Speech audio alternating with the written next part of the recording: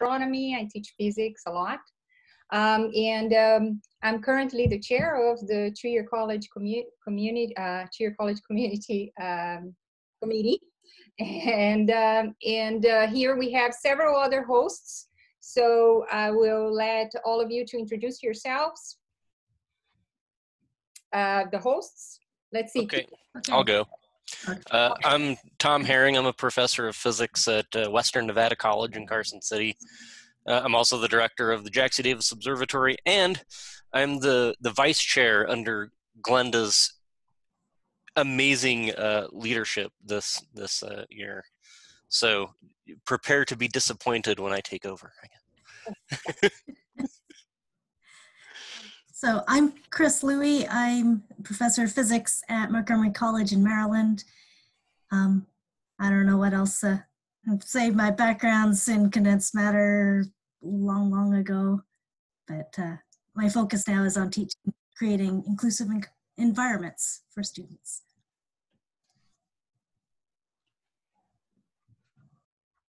Tony? I'm just going to dive in. Tony Mussumba from Bismarck, North Dakota. I teach at University of Mary. I'm an all-time TYC member. Thank you for having us.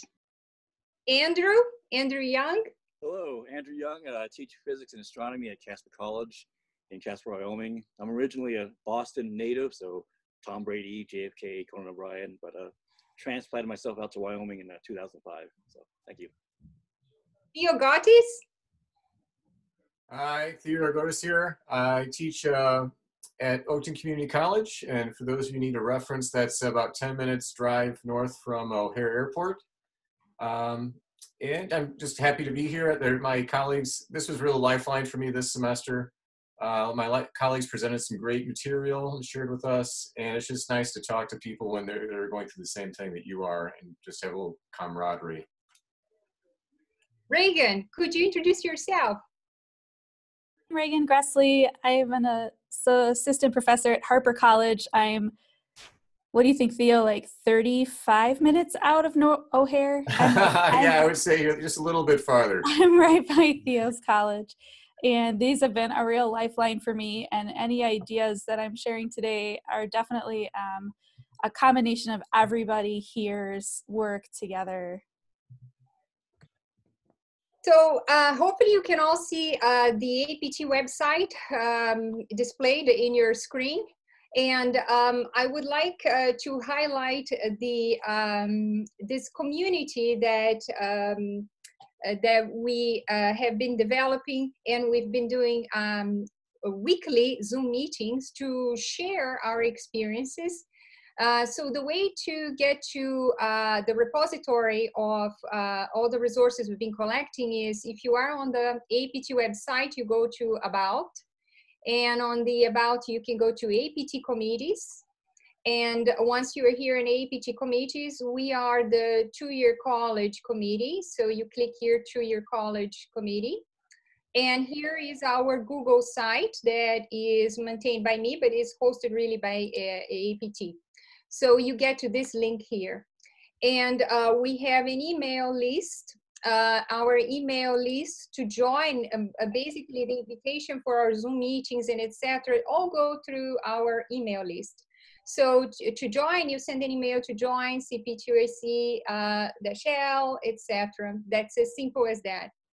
So we would like to talk to you about the resources we've been collecting.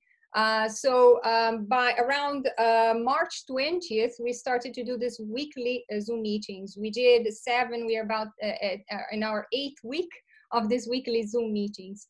And so basically, by the time that our college, my college here in Long Island, New York, told us, you don't have access not even to lab equipment anymore.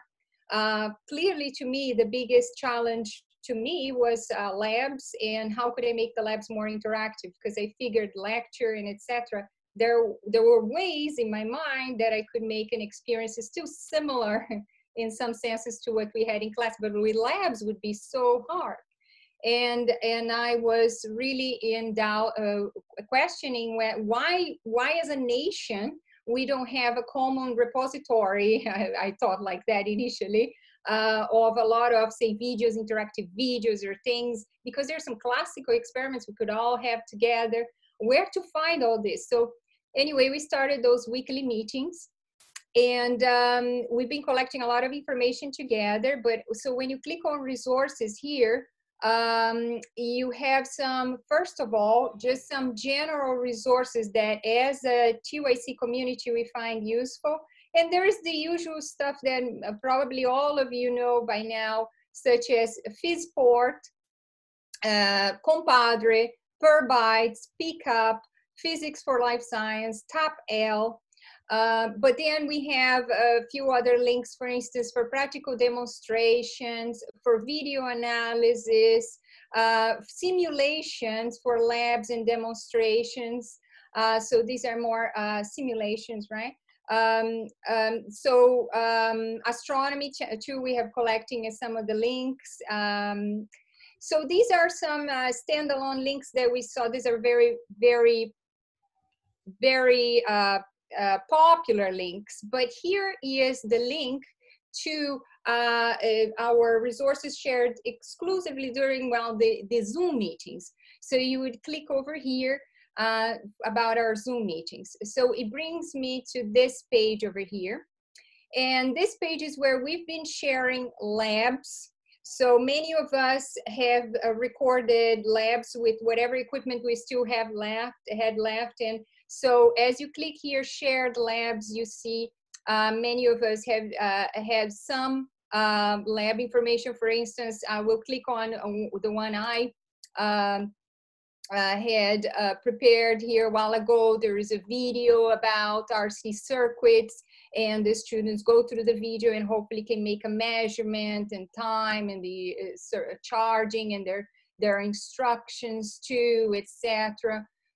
So basically what you find there is many of us have been sharing labs like this. And we can go more over this later. Some remote teaching tools. So this is all, they are all short lists because, as I say, many, as the disclaimer here, there are other organizations that are doing the fantastic job of keeping all these advices, resources much better than we do. We do what we have been finding as a community that's popular to us. So if you click on this link here, you have this fantastic article by Phys-Port on suddenly I have to move to face-to-face astronomy physics online course. What should I do? This is an enormous and long link with amazing resources. And I would say everybody should take a look at this. It's amazing. It was done by Phys-Port. So we don't have the intention of doing anything like that because we can't, but we've been doing, as a community, we've been finding what are the biggest challenges that we want to explore more. So here's a list of what's coming up for our future meetings and discussions. But we started, so in March 20th, and we didn't have a topic for the meetings. However, we were just trying to understand what people wanted or not. And towards the end, we did a survey, and we surveyed people such as, how do you plan on teaching lecture courses? How do you, have you existing labs, hands-on lab that can be taught remotely? If people already had those labs, if they wanted to share, how can being in touch with this group help you? And so we had this first surveys to figure out how people are doing and where could we go with this type of meetings and how they could be useful. Mark, if you are there, do you mind sending the poll now, the first 3 questions, so that our participants can tell us where they are and who they are, a little bit about who they are right now. So we have 3 polling questions for you. If you could please answer and participate and answer them. The first question is, what physics classes have you been teaching this semester? So if you can please answer that. The second question, there are 3 together. have you taught a physics course online prior to the coronavirus crisis? And how do you feel about your institutional support? Did they give you enough pedagogical, technological, etc. assets support? So if you can please participate and answer those, that would be awesome.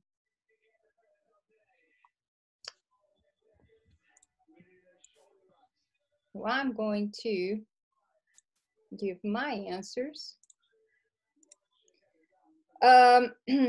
So as you were answering, and Mark, whenever you think you have enough people answered, if you want to share the results, go ahead. And anytime you think you reach close to the 38 participants. Yeah, we're up to 33. Wow, that looks good. That sounds good already. All right, last chance.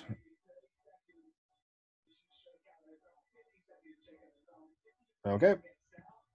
I do not teach this spring, but yes. So always, so there's always a space for the different cases for you to type information on the chat, right? So a lot of people are teaching currently here in this chat, in this room, calculus physics 1 and 2, right? So mechanics and maybe electromagnetism. And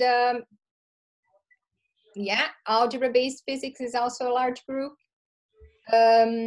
Most of us have not taught online, 70%. And how do you feel? Most of us feel we got enough support from the beginning, average support. Yeah. As we discover more tools, we will discover that maybe we needed more. But yeah, thank you for your participation. So, so as we, on March 20th, so we had after our survey, we still had one more meeting, say without a focus theme. We were still very worried about labs and how to do more interactions with labs. Andrew Young participated a lot, and he gave us a lot of links. For instance, this is his link. I'm going to click here, hands-on lab of physics 1. I'm going to click, these are some of the resources available from him. And for instance, he has here a video of an experiment, and he has the setup. And these are very simple experiments that students could do at home. They still need a few tools, but these are great ideas. And so we were very worried, I think, at the beginning in our first meetings and trying to focus on hands-on labs, and indeed this is still something we think about. Andrew, do you have anything that you would like to add about this? Well, this is sort of the evolution of physics at Casper College. We've been teaching physics online at Casper College for about 10 years now. And originally, when we were teaching the labs, the General Physics 1, General Physics 2 courses, the General Physics 1 course, their online labs was basically I would do the live lab that we usually normally do for a physics class and record it as videos and take pictures of it, like recording a marble falling or, you know, a picture of a ruler or scale. And the students would analyze that content as part of the labs and answer questions. So there's a projectile launcher there, you know, it operated and, you know, show how this works and stuff. So that's was done for converted live labs. For mechanics, force, energy, and stuff. For physics 2, I used a lot of PhET simulations, and I snuck in some University of Nebraska labs, which are astronomy labs, but they're really good also physics applications. And I used those simulations for our physics 2 curriculum for electricity, magnetism, and thermodynamics. Then I sort of got some pushback from the community that they wanted labs that were more tactile, where you had some tangible assets and you could actually move around physically, some things and such. So I moved from converted live labs and simulations to hands-on labs, which is a company that makes boxed kits, and eScience Labs, which also makes boxed kits where students buy a box of content, form the labs at home, and submit photos, graphs on Excel, and their data on Excel, and they would upload it and I would review them. And so that seemed to assuage a lot of concerns and fears regarding how labs operate online. Although these days, now we take a look at Virtual Labs is a company that makes virtual simulations. Labster also makes virtual simulations. And so Pivot Interactives, I don't know if you heard of that company, but they make digital labs where they record videos, and they have their own products and suite of physics labs. So, you know, that idea that I had 10 years ago is now like a multi-million-dollar company. So I think I missed out on the business opportunity there. But we've seen this come full circle where virtual labs are now more accepted, and digitized live labs are now accepted in the community. So that is sort of the short, terse distillation of labs on our end. So thank you. I would say that what we have here typed is just a summary, and there's much more was talked about during the meetings, and there's recording of the meetings over here. They lasted an hour, and sometimes even the chat text is here. Thank you so much, Andrew, and jump in at any time. Anybody jump in at any time. Third, we decided we needed to focus, the community was talking more about worries about tests, how to share, how to create them, assign, deploy, etc. So Greg Mulder, our colleague from Oregon, was showing to us Gradescope, and Gradescope is just a way, so he was during this meeting. You can begin to keep a scoring rubric. Software where you can, it's free up to a certain point, and the students will upload, say, the PDFs, but they will highlight, this is questions, the zone, the general region in the PDF where there's question 1, general region where there's question 2. Because normally when we grade tests and things, we want to go grade only question 1 for everyone, only question 2 for everyone. So this grade scope allows you to do that more easily. So it's nice to know what people are using. I don't know if Greg is here present in this meeting, if Greg wants to say something. So we discussed many things, but I remember this was academic integrity and tests and cheating. That was a big deal.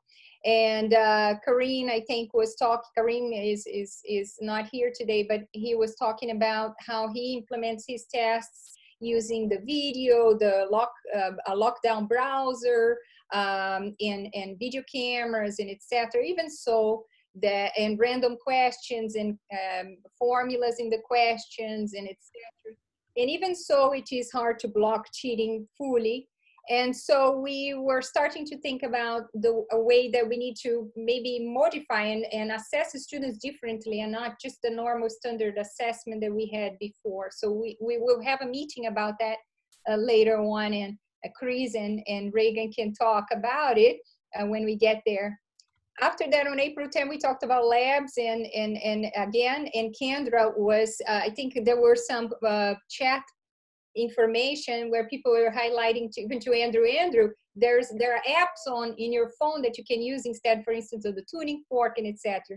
And indeed, we had a meeting, here are Kendra's slides, PowerPoint slides, etc., on how she uses she uses essentially apps to make most of her labs. So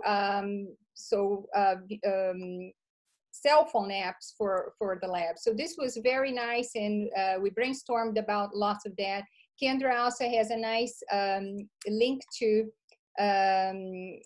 her. She has a blog on lots of nice apps of physics using mobile phones, right? So this is a link to her blog, and she has one for astronomy too. And more, I think Beth was sent an email through AAPT highlighting the smartphone physics on the rise, right? So this was a link to that information that Beth Cunningham just sent. I don't know if Kendra is present in the meeting, if she would like to say anything. But we discussed many different things over here, and we were exploring physics with smartphones and simple tools that the students can do at home, and do more interactive labs where students can collect the data at home. By April 17, we were back again talking about tests and how to think outside the box, alternative ways to evaluate student learning. So instead of having this formative assessments, how to have, oh boy, what is it? How to have assessments where we're focusing on what the students know and exploring more what they know and to strengthen their knowledge. And so this is where, for instance, Reagan shared her ideas, fantastic on assessment reboot, on how to do a test, and Reagan can go through this, can speak more to you, but how to do a test where the students will now pick a scenario and solve for everything in their scenario. So it's an assessment that's almost like a project. So she has measurements and a rubric of measurements that they can do, and they'll get points for that. So all that you can measure about you choose a topic, so it can be about a cylinder rolling down a ramp, a boat floating on a container of water, ballistic pendulum, and so for everything you can in that scenario. So if you measure distance, time, height, and then out of that you can get forces and etc. She has scorecards. This was very nice. And at the time she was starting to apply this type of test. Here is her Padlet of lots of ideas that the students could pick up to get inspired and start their project. And then so for everything based on these projects. Reagan, do you want to say something about this? How did this go? So, Glenda, oh my gosh, you were paying attention.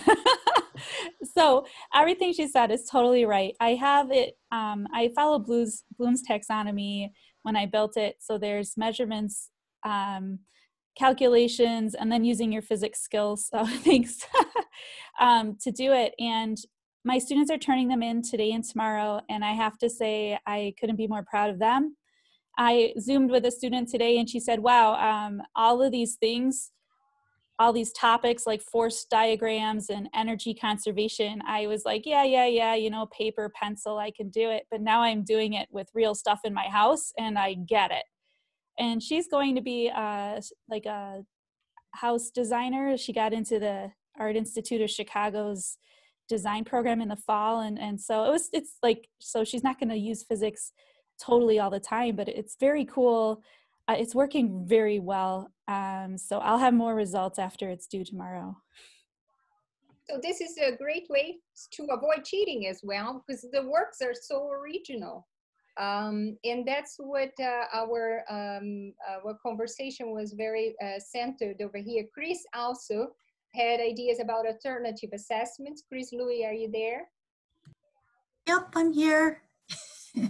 So one of the things I've been trying in terms of alternative assessments is having my students create their own problems within specific criteria and then providing solutions. So I talked a bit about that in these student created problems. They've actually been fairly well done. If I were to repeat this, I think I'd need to specify different criteria a bit, but again, it's hard to cheat when you need to come up with your own problems.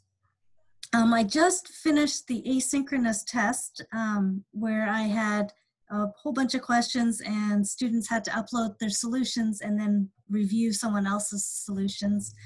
They had about a week to do that. So what you're seeing right now is an example from a student being very creative in his storytelling. We have a question from Jen. Oh, yes. Did you have any students who miraculously invented the same question? Absolutely not. I was really impressed with how creative they have been. They do get credit for some creativity, but a lot of them are bringing in, you know, the current situation. So early on, there were an awful lot of problems about toilet paper and hand sanitizers. Thank you, Kris. So in the recording of the meeting, and in the chat box, you can hear more about it. And there were more discussions beyond. Oh, I wanted to highlight this. Toby Dietrich also came so many times to all of our meetings. I don't know if he's here, But Toby always had fantastic collaborations, and Toby has a YouTube channel. This is separate, it's not about tests, about drop tower physics, and I would really invite you to watch this. This is to teach about gravity and just to break some misconceptions from your students, what would happen with and without gravity. And so these are very cool videos, etc. And he has a wonderful resource over here. That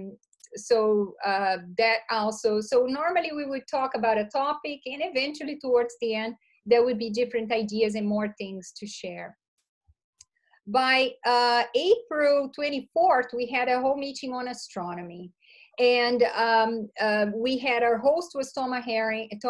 He's going to tell you a bit more about the observatory over here and the photos he has, the amazing images he has. And he already told us that if we need more images of anything that we need, the observatory is available, and he has a large group of people that can take more of these pictures, etc. for us.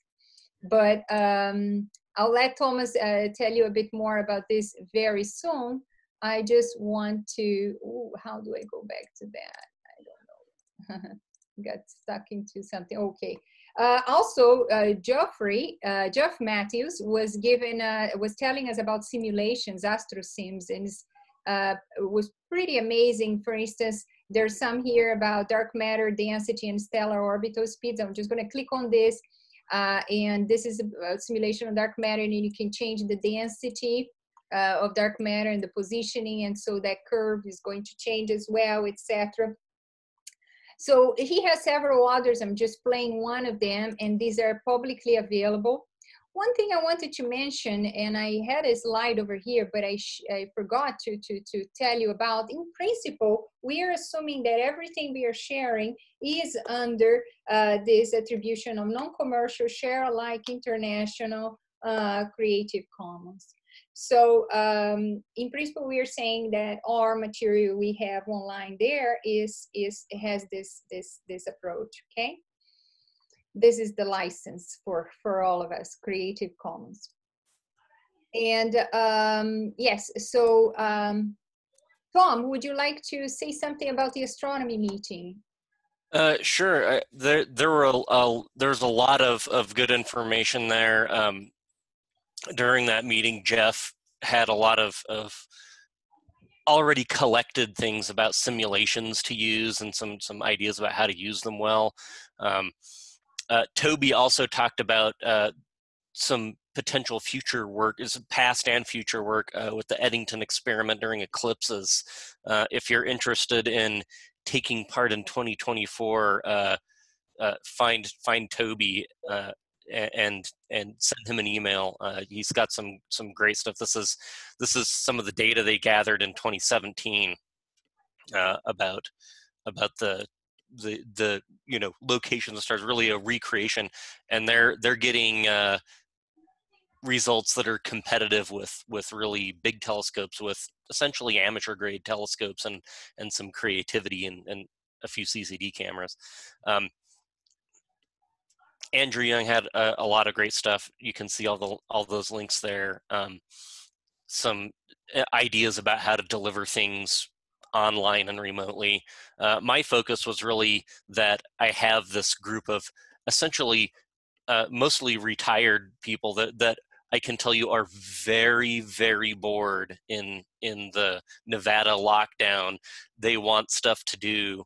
So if you've got objects that you'd like to get images of, let me know. I've got a volunteer right now who's going through collections of odd-looking galaxies just to find things. And I've been doing some myself, not as much since the semester ends for us this week, so I've been grading everything.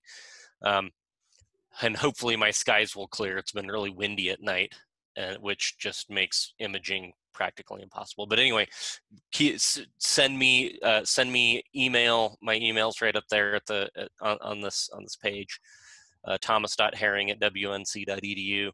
I'm happy to capture images of things for you, and both images suitable for just nice looking at stuff, and for some CCD images that are good for analyzing things.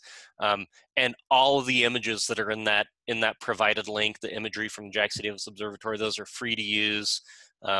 Just put a little from the JCDO note somewhere and we'll be happy with it. It's part of our mission to provide those things to whomever wants them. So it's all publicly accessible stuff. Don't worry about using it when and wherever and however you want to. Awesome. Then on May 1st, we had a meeting on where are your teaching plans for the summer. So many of us were finally ending our fall classes. I haven't yet, but some of us were.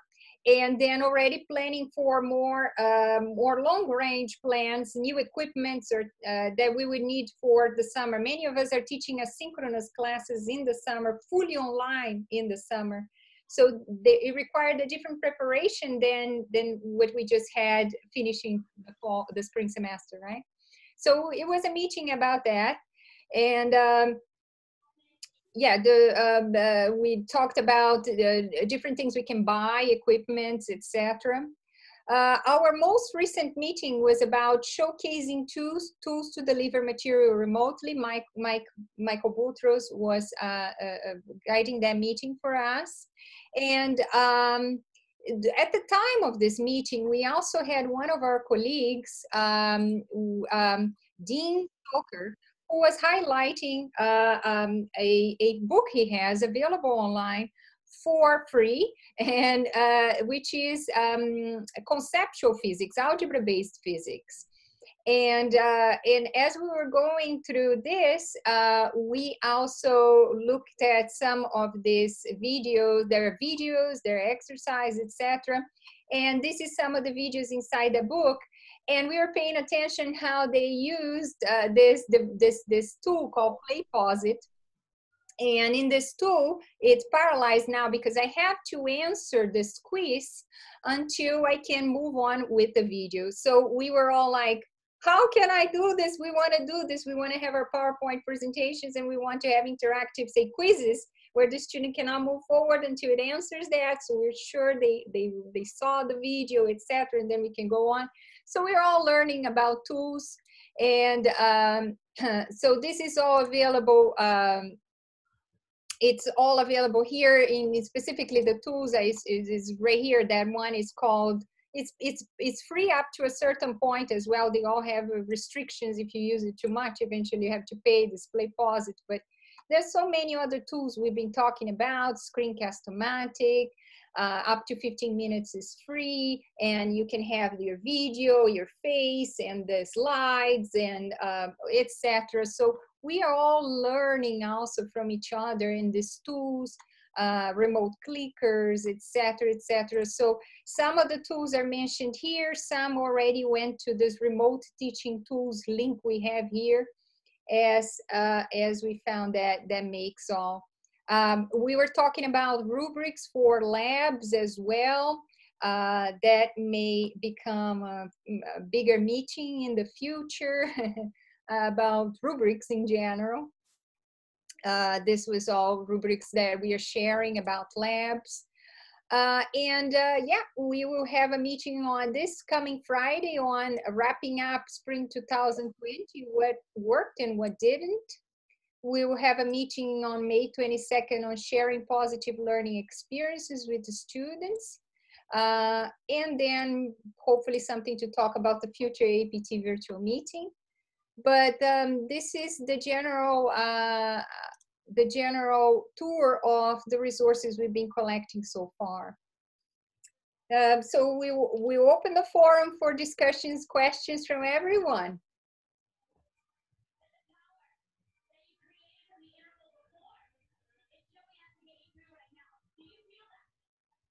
I was curious if anyone is using coding in computer science enriched activities to help do distance learning. Anyone besides me? Kris, no, we haven't had a meeting on that, but Kris Orban he's going to have a very nice workshop, and also PCAP has a nice workshop coming too. Workshop of a conference, right? PCAP is going to have also a conference. So there are other amazing events coming up. Can I ask Mark to comment on the workshop update? Because those are still up in the air. Yes, so the workshops for the summer meeting, you mean? Yes. Yeah, so we're in the process of trying to figure out what is the best way to organize the workshops. And in particular, trying to really think about if the meeting is online, do we have to stick to kind of the typical structure of a meeting where the workshops were before the meeting for a specific time block, and then the rest of the sessions occurred afterwards. And we're trying to balance the idea of kind of rethinking the structure because of the benefits of online versus in person, as well as the structure of what would happen if we had some sessions that were pre-recorded and kind of on demand versus some workshops or plenary talks that were live and kind of in person at specific times. So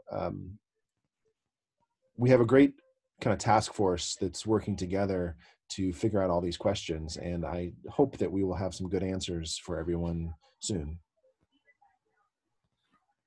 Mark, would you like Which is a great way of not answering your question, Kris. Mark, we have a couple more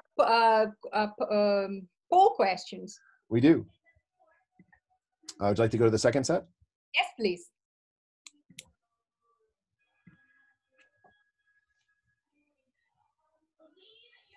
So here we have a few questions. Perhaps we could have asked that before, but what learning management system are you currently used, if you're using any? So if you're using none, you just say none. There are two questions here for you to answer. If you scroll down, there's another one saying, are you using an electronic assessment system from any of the following? So we would like to know if you are creating your own, not using any of these, if you're using another that's not listed here, please type on the chat box. So my answer is Blackboard, and I am using,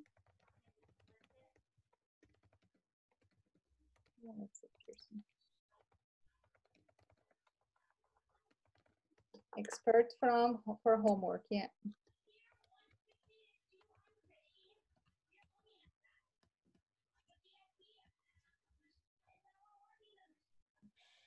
Google Classroom is not a learning management system.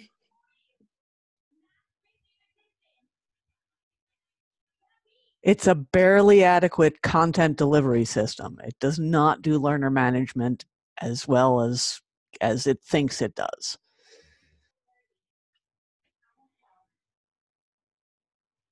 All right, last chance.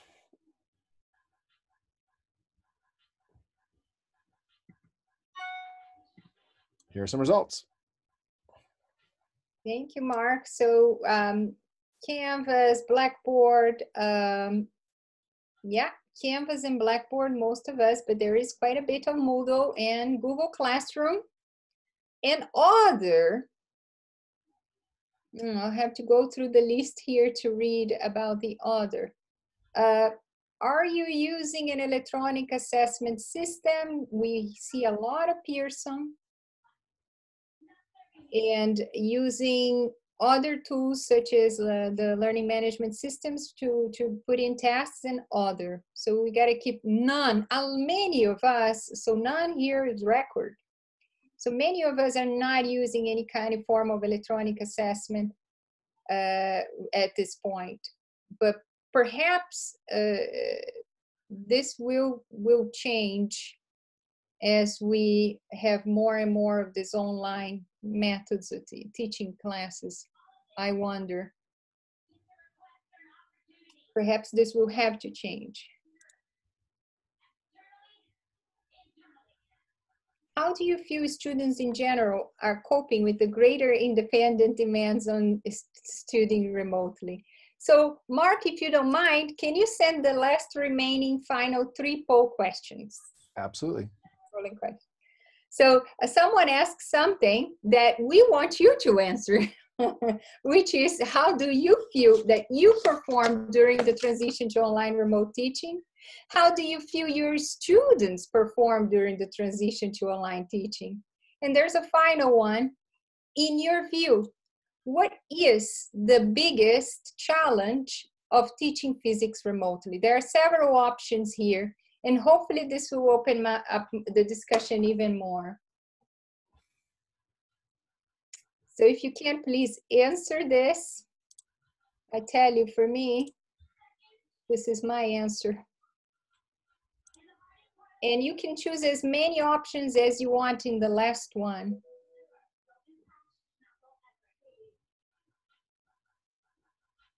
I'll say this.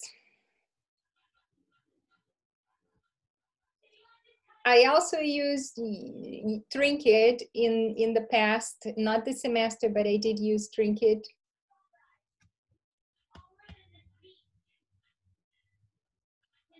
So a future meeting we will do eventually is more about coding and integrating coding in our classes. This is in forever a discussion. But we've been focusing more on how to do online teaching in general so far.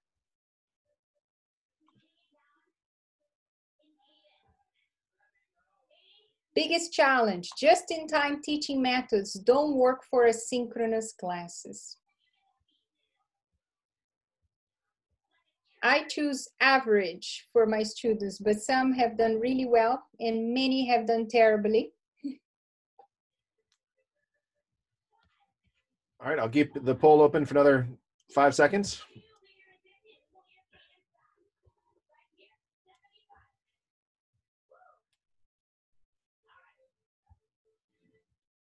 Schoology, more like social media than learning platform. Okay. How do you feel you performed? We are going to say similar answer I had. We performed average, most of us, and many of you are thinking you did great under the circumstances. That's great, I believe so. We've been working a lot harder in general. How do you feel your students did? Also between average and good. In your view, what is are the biggest challenges? Maintaining participation and engagement. So this was something we discussed. This question came up a lot in our meetings, is whether how many students have dropped since we changed to online classes, right? And we in some classes a lot have dropped. In some of us, what we found is that it's not really that they have dropped, as Kris have said, they just disconnected and we can't reach them anymore. It's not even dropping, they just went blank. Glenda, there's more than just the students actually dropping the class. It's when I went to synchronous class sessions, it looked a lot like lecturing, and I absolutely hated that. You know, what happened to the whiteboard meetings and the discourse management that was such an integral part? And I just got the student evaluations, and that's what they said, is they missed all that interaction in class, even though they didn't give up on me, you know. So it's more than just dropping the class. It's, you know, they stuck it out, but they didn't have the engagement that they had previously. And I want to figure out how to do something differently if I have to teach that way in the fall, you know, online in the fall. Is Dwayne Desbian here in this meeting? Dwayne, are you here? Dwayne? No? Tony Mussumba, you watched one of the Dwayne's class where he broke the students into, Dwayne is the master of discourse management, right? We would say. We went I can speak a little to that. I mean, I never really was able to get into using breakout rooms because I was too busy surviving, trying to get my synchronous and asynchronous stuff taken care of. I just didn't have any time to have any bells and whistles, although in actual sense, breakout rooms are pretty easy. But I also had few students. I had like 10 students and something like that. But I saw Dwayne doing really a good job. He allowed me to visit his classroom, and he was doing discourse management using the whiteboard function in Zoom, and he broke out his students into groups of groups of 3 or 4, and they would work on a problem like a ranking task problem. This was an E&M problem where they were looking at electromagnetic induction, and it was a pretty hefty problem, and the engagement was great. So I think, and I've had Chandra talk about whiteboards, breakout rooms here too. It's really something that people should consider using on Zoom. They seem to have a lot of promise for how you can engage students. But obviously, the one big thing was that these students were already doing this stuff, so it's a lot easier. If you're starting off, you may have to do a lot more than just get them into groups. You have to do all the hard work of priming the pump and all that. Yeah, I would agree. Thanks. I would say that my class that I had one class where I had them for a semester previously was a Physics 2, and I really had an easy time sort of keeping them engaged. I didn't have the option of doing the group thing, but my other class, they were just totally, I only had them for like 6 weeks, and trying to do any kind of group activities online, they were just, without that priming that you said in person, I don't know how you would do that. I would love to have one of these 2IC meetings all about discourse management or engagement or breakout rooms or whatever you want to call it. How do we do the things that we believe in now that we're all online? And, this week, it feels like we have to justify, in fact, there's an email probably telling us that we need to plan on online. We haven't announced that yet, but so I want to plan that more intentionally. And I think that this group of people are such an incredible resource that it will work a lot better if I learn from all of you. Go ahead. In here, if that's okay. Just addressing how do you prime the pump, and I think this goes back to finding an icebreaker that works from the beginning. One of the things I've been thinking about, because we are going to online in the fall, or at least starting it, is to go back to an idea I stole from somewhere about having the students decide on the syllabus. So the grade breakdown. This was something I used to do, but it took a lot of time. And so I stopped doing it, but it really helped break the ice. I would put students into small groups. They had to decide on how they were going to split up various different grading things, quizzes and tests and participation or whatever. And then we would come together as a class. And I think this would be a great first day remote learning activity if you could do it synchronously, so that students could all have to, they're invested in their grades, right? So this is something they will participate in because they have an investment. So anyways, that was my 2 cents.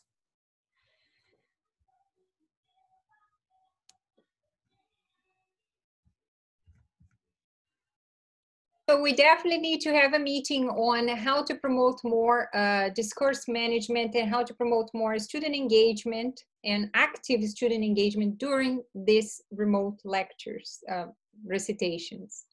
And hopefully Dwayne can come to one of those and help us also to share his experience. I was thinking the high school folks can also help out. It's basically the modeling approach to teaching. So those modelers would definitely be helpful in helping us do this kind of stuff. There's been some comments on the use of Jamboard for all the kind of whiteboarding aspects of modeling. Does someone want to comment on the use of Jamboard?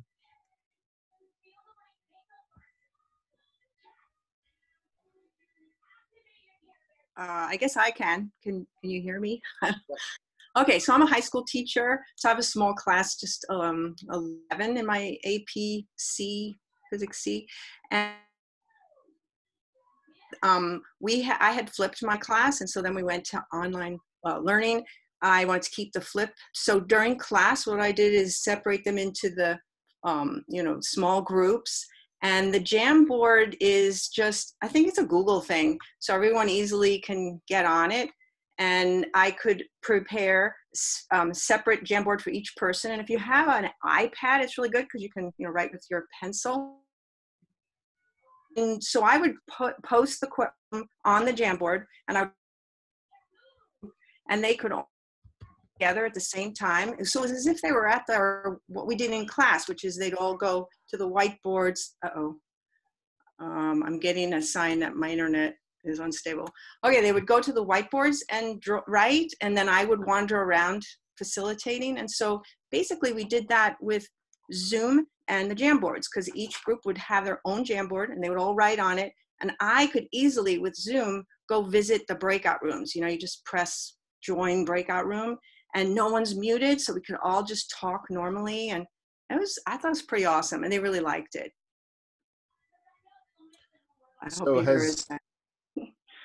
So there's also been some comments about how to do this kind of asynchronously. And has anyone found success with students working asynchronously with other students using a whiteboard or getting at that discourse that we all want our students to have?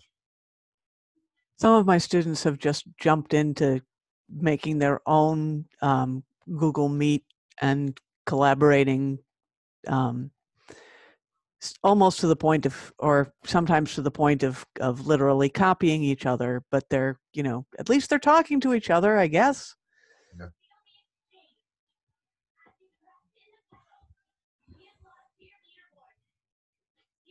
Oh, a private Discord server for talking. That's interesting in the chat. Mm-hmm. Yeah. Yeah, we don't know what's happening when it's private chat rooms and etc. Yeah, that gets more complicated. But the coding aspect, coding can be this projects where students need to collaborate to work together and then submit. So I can see how we can use, for instance, coding on promoting more discussions and more collaboration as well.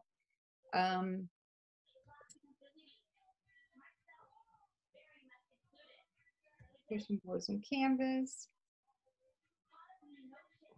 Canvas seems to be, Canvas seems to have a lot of bells and whistles that Blackboard that I use does not have as much. And so we had a colleague showing everything on Canvas and all the different ways of accessing questions and etc. that we don't have with Blackboard, or doesn't seem to be as accessible.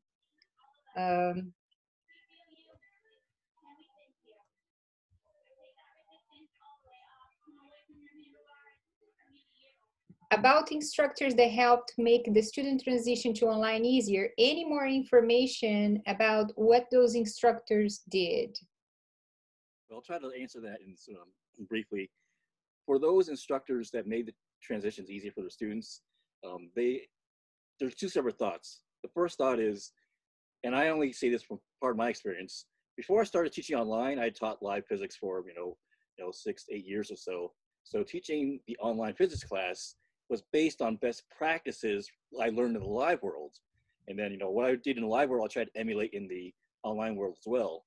And so as I've been teaching more online physics classes, the lessons I learned there, I brought back to the live world. So I saw sort of a convergence of how I teach the live class and how I taught the online class. So they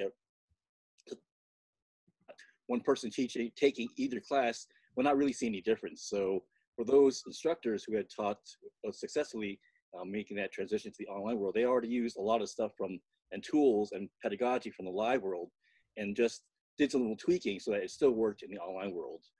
The other process is that they allowed for more extra credits, more time, extended timelines, additional content, more communication through Zoom and stuff to help alleviate the lack of personal communication, but to also give students great flexibility in doing additional content or different content to help supplement their grades.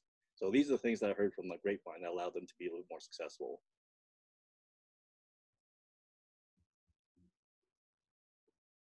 May I ask a follow-up question?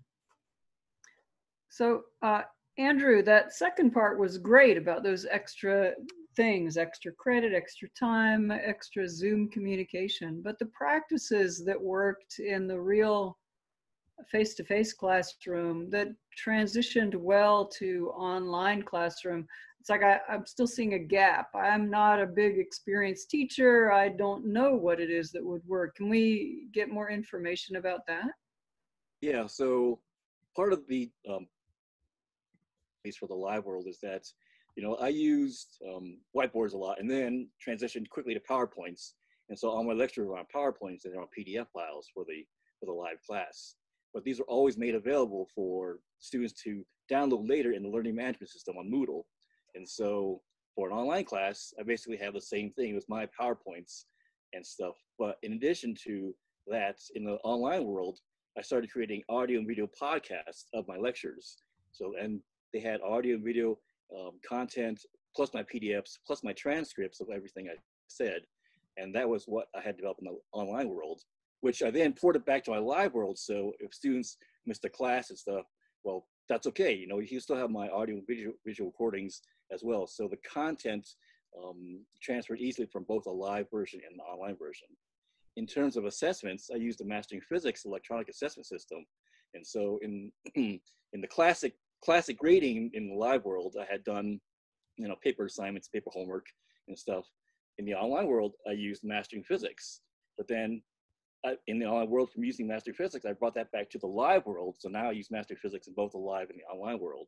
So it's always a sort of cross-pollination of what I did in the live world, I can do in online, but then what I learned from online that's good, I use in live as well. And so they, again, follow parallel tracks so that a student can take either versions of it and not notice like any major differences and such. So I hope that answers your question a bit. Yeah, that's great. If I have more questions, can I contact you? Yes, I'll put my email address in the chat box. So thank you, Andrew. That's very helpful. Can I add something? So I didn't really feel that my transition to online was really that great. But one of the things I noticed when I was lecturing is that I had these 5 or 4 students who were on video and the rest weren't on video. And I felt like I couldn't lecture the way I used to lecture because it kind of seemed like there was more personal connection. And I found that I slowed down considerably and almost thought maybe even in my live classes, I usually go too fast. That was one of the things I noticed, and I spent a lot of time kind of going over stuff because these guys had a lot of other classes. And one of the things that I kept coming back to was one student was always very thankful that I was going slow because they were getting dumped on a lot of work in other classes. The other thing that I started thinking about is, well, I can't translate this live class into an online class one-on-one, or I can't even do a really great job.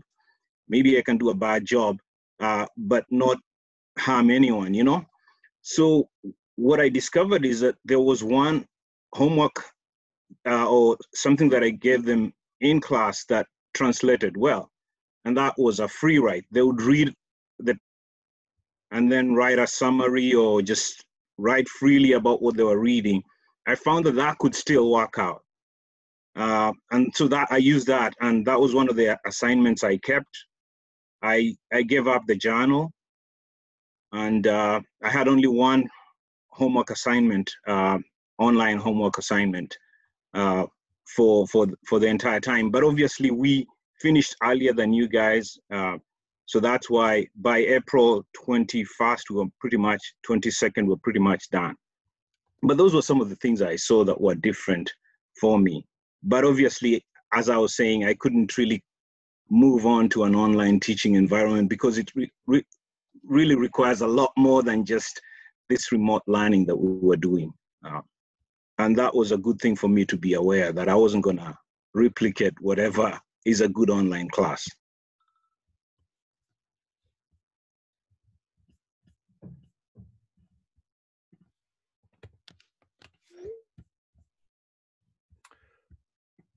Well, we are coming to the end of our hour that was scheduled, and I'd like to thank everyone for participating and continuing this this tradition that we have here of Tuesday night conversations. I think we've had a consistent, great conversation every week of people showing up and really sharing their opinions, their experiences, their resources.